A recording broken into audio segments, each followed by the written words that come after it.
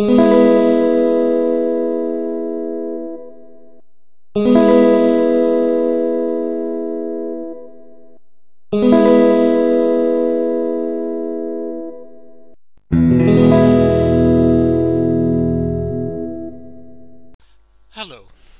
I'm Tom Gillis. I'm a business analyst and I work from Duhallow in North Cork in the Republic of Ireland. This presentation is a byproduct of some work I did using Microsoft SQL Server. The project I was working on used SQL Server. I wanted to use Server Authentication rather than Windows Authentication because I want to allow non-Windows clients, and I was particularly interested to investigate security without working outside SQL Server itself. Working with security can be frustrating, especially if things don't work as you expect. During the course of this work I solved some problems, and I thought it would be useful to share what I'd learned because it consolidates the learning process for me and produces things that can be useful in the future. Now, my objective is to allow a user access to a database, and in this context it's useful to consider SQL Server and the database as being two separate entities. There are a number of stages in this process, which I've numbered here 1 to 5. The first stage is to ensure that SQL Server is set up properly. The next is to define the login, then the user, the connect privilege, and finally the privileges on the database itself. Step 1 is defining the correct properties for the SQL Server instance.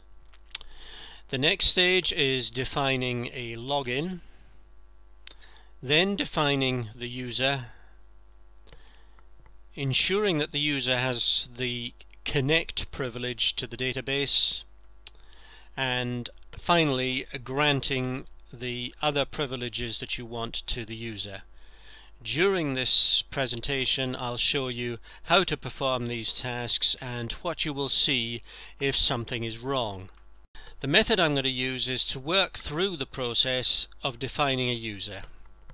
I'm using SQL Server Management Studio. I prefer to use SQL scripts, but I will point out how to use the Management Studio dialogues. My starting point is that I have an existing database called ThewDB, which contains 2 tables.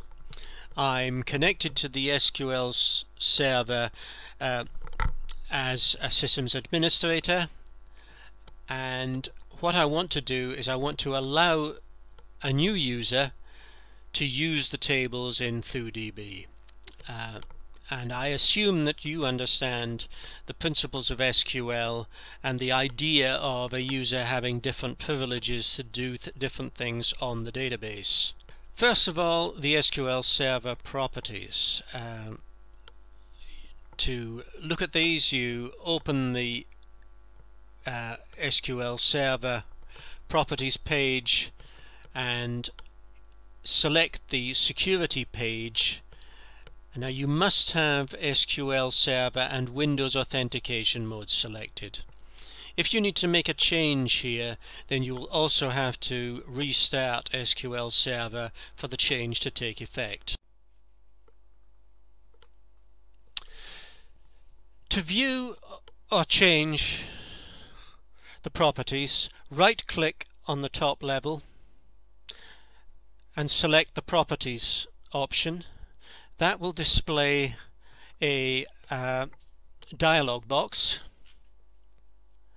When that appears, select the security page, and on there you will see Under authentication, you've got two options, and we want SQL, so we're going to cancel that because there's no change request. If I had made a change, then I would need to restart SQL Server. If the user attempts to log in with a login that does not exist, of an incorrect password, or SQL Server is in Windows authentication mode, you will get exactly the same error, and you can't tell from outside what the problem really is. You can access the documentation by clicking on the blue question mark, but that really is about it. The login I'm going to create is Friday update user, and I do this by selecting the security folder in the Object Explorer. I can see that the login I want to create doesn't exist under the list, but you will notice that there are other logins there, including one for me and several that are used by SQL Server itself. I've created the login by running a simple script. On the screen you can see two scripts. The first creates the login and the second creates the corresponding user. I'm going to do this as two separate steps and show you what happens in the middle. Obviously, defining a password that's the same as a user ID is not good practice. Now that I've created the login, I can log in, and indeed when I do so, and you'll see this in a moment, you'll see that the login appears in Object Explorer, and I can create a new session, and I can see the databases that exist. To add a new login using a dialog, expand security and logins. Here you can see Friday update user exists already. Right click on logins, select add new user. In the dialog, enter the login name, select server authentication, and enter the passwords in the usual way. But if I try to do anything with either of these databases, then I will get a database is not accessible warning, because the user has not been defined.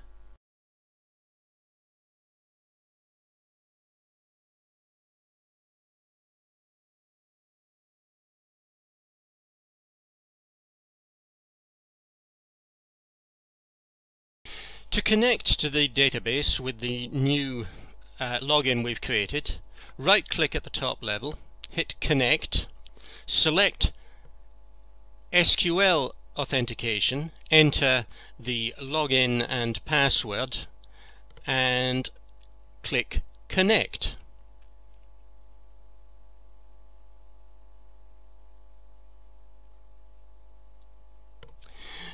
The new connection will appear, and you will see it starts. Expand databases. You can see the two databases defined, but if you try and expand either of them, you'll be rejected. Nothing more to do now except disconnect from the server. This picture shows graphically where we're encountering the problem. Now I can check the situation that I have by running some simple queries against the system tables. Here we can see I've run a query which checks the privileges that the Friday update user has, and you can see that it has Connect SQL privilege. If I now query the database permissions table again, this time looking for Connect privilege, you can see that there is no Friday update user. Another simple check that I can do is to look at the logins in Object Explorer, and here you can see Friday update user. Okay, to create the user, I run this simple script, and you'll notice that I use a use foo_db statement to make sure that I'm creating the user in the correct database. To create a new user, go to the foo_db database, go down to Security, expand Roles, right click on Users, select New User. Here you can enter the login username and the corresponding login name. Rerunning the query against the database permissions, I can now see the Friday update user and see that it has the Connect privilege. So now we can log in, we have a user, and the user has been granted the Connect privilege coincidentally by creating the user. Finally, I grant the privileges that I actually want Friday update user to have. In this case, I'm granting select on 2 tables. If I now create a new SQL statement window and enter a select statement, you can barely see, but it'll be clearer when I do the demonstration, that the IntelliSense is aware that the tables are there. They're visible in Object Explorer as well, and when I run the query I can get through to the tables and I can display the results. To test the new user ID, connect as before, logging in as Friday update user, expand databases under the connection, expand tables. Now you can see the 2 tables.